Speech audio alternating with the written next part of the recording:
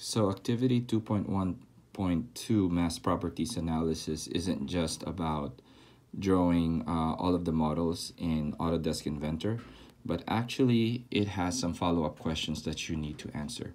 So given the drawing and given the materials properties of mild steel that you were able to obtain from the iProperties of Autodesk Inventor, now we need to find out what would be the cost producing this product out of this block.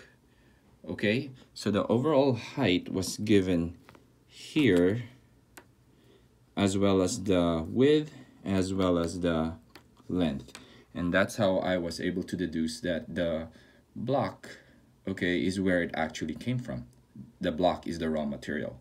So now, to answer these questions, first we need to convert our density into pounds per inches. The reason for that is all of the questions are in pounds and inches.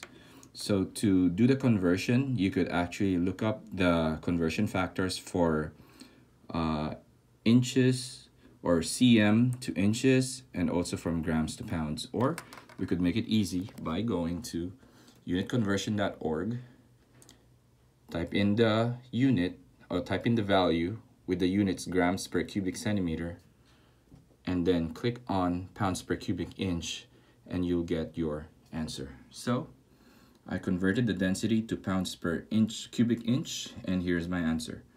Now I need to compute for the volume of the raw material. Given the length, the width, and the height, I plug in all those numbers, and I'm able to get the volume of the raw material.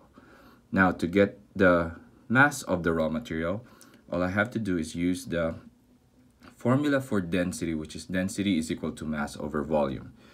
So by transposing volume over to the other side, my formula now reads mass is equal to density times volume. Density from here is 0.2835, and then the mass, or the volume, which I solved for, is this number. I get now the mass of the raw material, which is 6.99 pounds. Compare that to the mass of the finished product. The mass of the finished product is 5.121 pounds, which is considerably less, of course, because what we did is we used a CNC mill, like the one that you guys used with Mr. Shin, shaved off some of the parts to get something like this. Okay, so let's go on with number 1, letter A. What is the material cost of the part assuming that the cuttings are remelted and the cost of the mild steel is 6.25 per pound? So from this block, we cut this off to look like this, and all the shavings or the cuttings are remelted back, so nothing is actually wasted. So what you need to do for that is you have to compute for the mass of the finished product times the cost per unit. The cost per unit is 6.25, and the mass of the finished product is 5.121 pounds.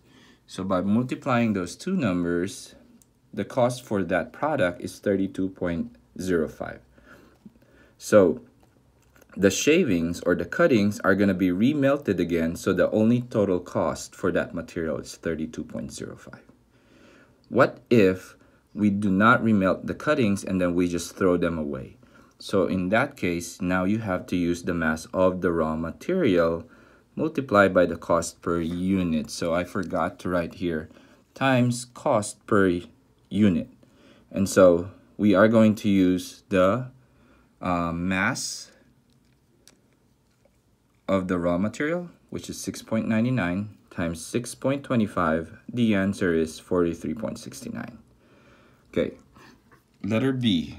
What is the mass of the material lost in a typical machining process? So machining this from that, how much material was lost? So to solve for that, all we have to do is lost mass is equal to mass of the raw material minus the mass of the finished product.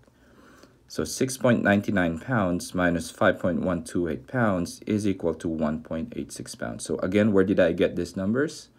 6.99 pounds is the mass of this. And then 5.128 pounds is from this, from drawing this slotted angle block. Last one. What is the cost of the lost material based on your calculations above? So what is the cost of the cuttings or the shavings? So we have the mass of 1.86 pounds, multiply it by 6.25, and we end up with the answer 11.63. So if we are not going to recycle that, that's $11.63 being wasted.